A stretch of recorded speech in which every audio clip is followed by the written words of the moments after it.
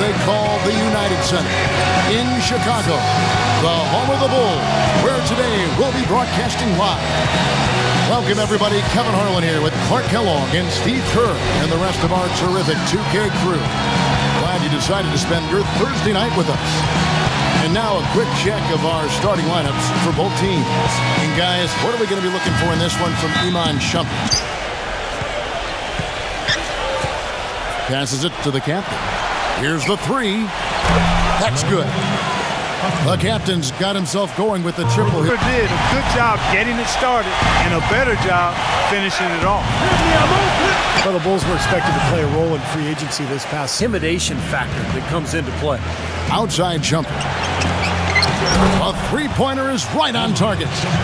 Shumpert's got himself on the board with three there. Reached the end of the first quarter. Bulls lead by 6. Stay with us as we get come back and put in a full season. And there's the pass to the captain. That falls. Nice feed this time from Jose Calderon. 8 points for the captain. The feed to Williams. And he banks in the layup. And the Bulls lead by 13.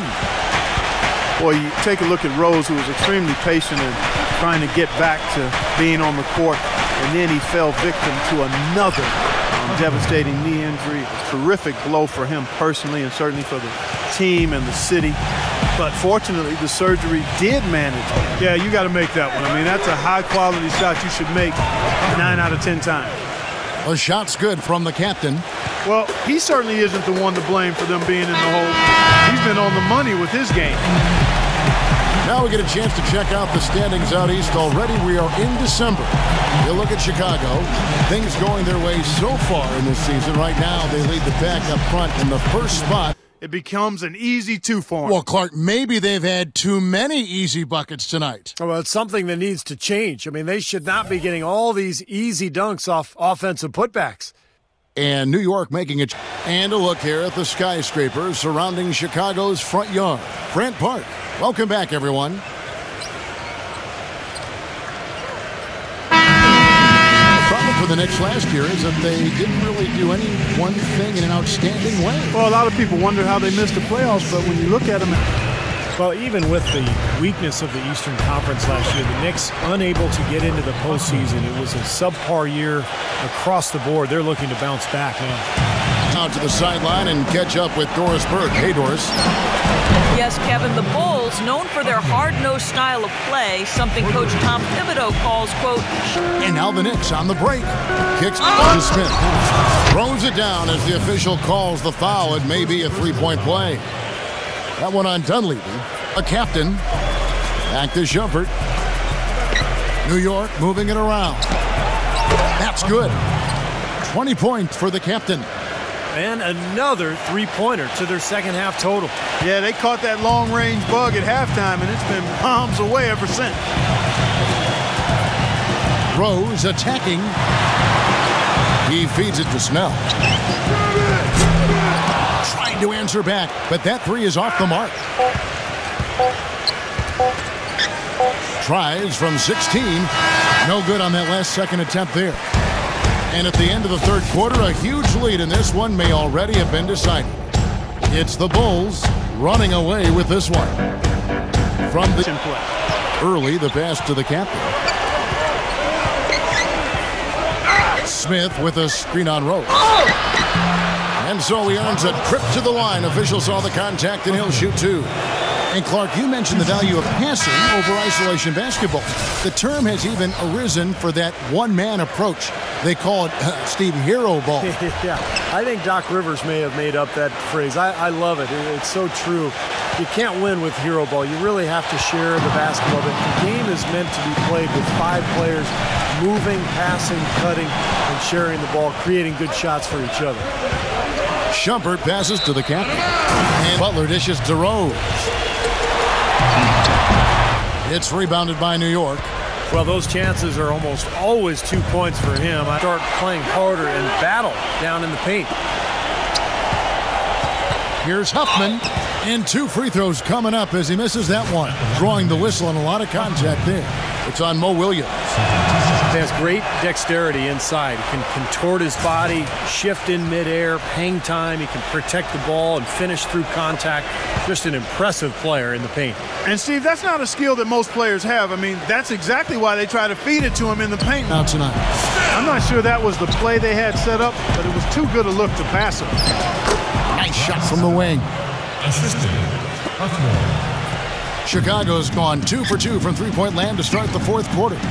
And the whistle blows on the backcourt. It adds to what's been a big differential in points in the paint between these two teams. Defensively, the intensity just hasn't been there. They've got to pick up the pace.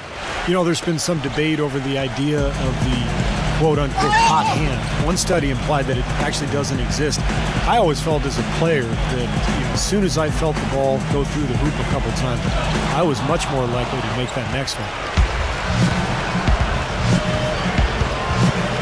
A minute 42 left here in the fourth quarter. And AZ kicks to Outlaw.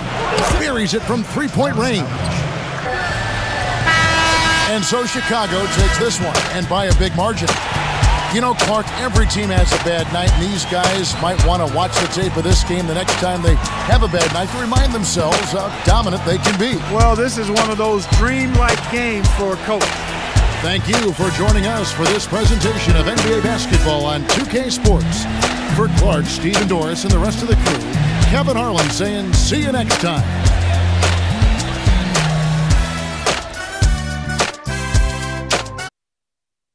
Turnovers were an issue for you all night. How much of that was about their pressure? They played me really well. I got to give them credit. They applied a ton of pressure, and I wasn't able to adjust. Usually I'm able to pick up stuff like that on the fly, but for whatever reason, tonight I couldn't do it. If there's one thing I pride myself on, is that I take care of the ball. So it's really frustrating to have turned it over the way I did tonight, man.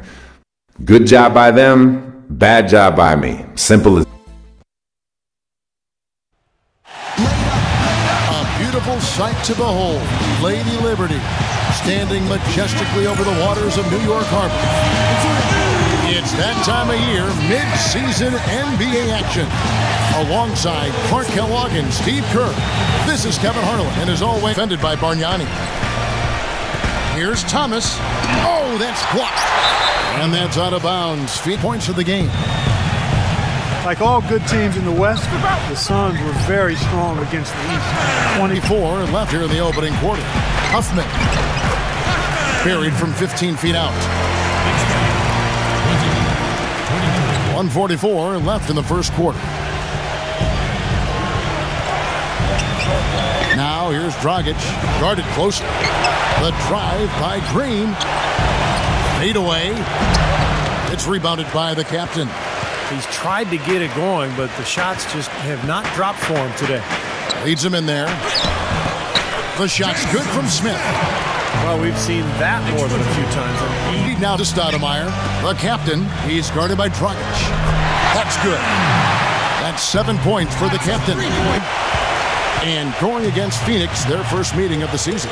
And they'll come into this one with some confidence. Last season, they swept the season series, winning both matchups. Both of these teams, Clark, battled for playoff spots in their conference. Kevin, every game is big to a team on the edge of playoff contention, Kevin. That's a whole different mindset than either of the extremes. The end of your season. So the first quarter wraps up with some nice defense in this one. Suns ahead, up by 5. And back in a moment as we'll get underway with quarter number 2. Here's Calderon. Blocked. But they'll get another chance. Second chance shot. The pass to the captain. Gets the three-pointer to fall. The captain's got 13. To start shutting down some of those lanes to the hoop. And yes, sir, that one drops. Fires the 3. And again, New York with the triple. The defense not doing a good job at all of getting after it. They've got to crowd him and make it tough for him. Shock in the East last season, the Knicks failed to make the playoffs. This from a team many expected to challenge for a spot in the conference finals. Just didn't happen. And a tight game here as we end the first half. Suns lead by 3. We're going to step away briefly, but get you right back out there with Stoudemire. Then there's J.R. Smith, and it's Shumpert in at the 2 spot. That's the 5 for New York right now. Brought back the finger roll. Nice finesse move to pull off with the defense all over it. His fourth. And now we'll get a perspective here on the hustle game, how it's been going for the Suns. Contested shots and block shots. They're bread and butter. Here's Huffman, and he gets it to go. The captain's got 23. Plays a really different. Here's Huffman. Soft touch off the glass. The captain's got 7 points for the round. Passes it to the captain. And the three ball is good. That's between shot and game plan. Huffman. Out to Shumpert. He dishes it to stolen by Green. Shot is off. And New York will come the other way. When this game is done, they'll be off to take on the Raptors. That will be a getaway game for them, a one-game road trip.